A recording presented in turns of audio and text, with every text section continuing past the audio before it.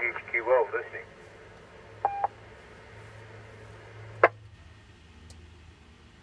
This is KB1FFX. Who's the station calling?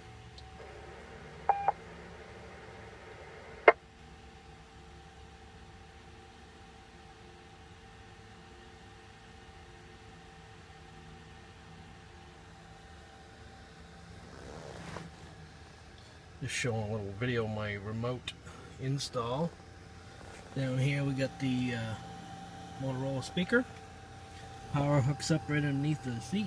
There's a large fuse box with a heavy gauge cable coming right from the battery. We put the remote head on, ran it down underneath those books, up around the side of the console, up underneath there, right up to there with some heavy duty industrial Velcro. And it's right at arm's reach from the captain's seat here.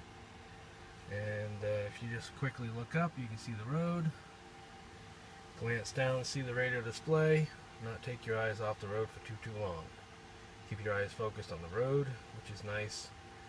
And also the microphone does have all the functions right in it here, like the volume up, volume down, squelch up, squelch down, plus power and all that good stuff. So thought we'd do a quick little video here to demonstrate this Icom 208H remotely mounted. It's got that nice small remote head, so it definitely makes a difference. It even has 800 meg receive, so you can listen to some of the public service frequencies, which is really nice. Got a great receiver in it. Can't say enough good about this radio. I wish 10-4 VQ6. I could use a couple more of these. One more for the house would be super. So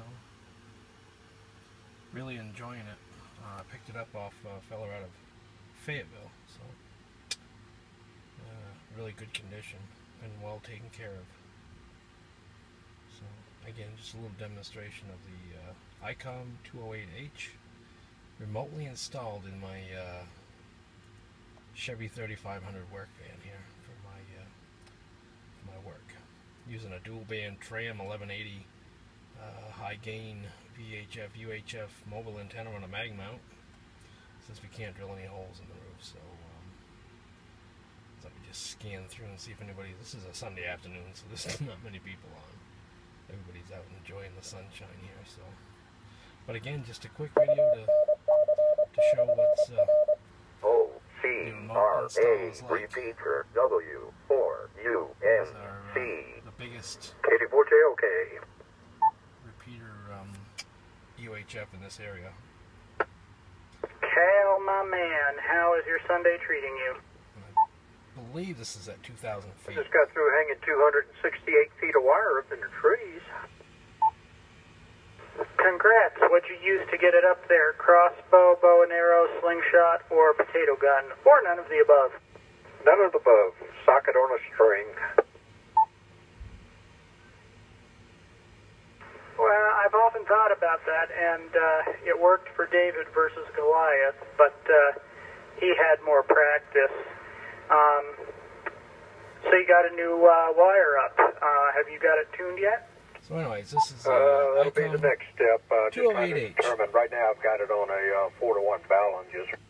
So we'll say 7-3 for now. This is KB1FFX down here in Cary, North Carolina.